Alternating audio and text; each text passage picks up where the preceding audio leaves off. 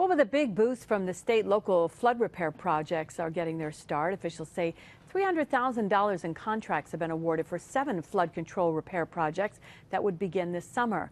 Those projects are part of the Cuomo administration's New York Works Jobs program. They include surveying flood control project boundaries and taking video inspections of pipes.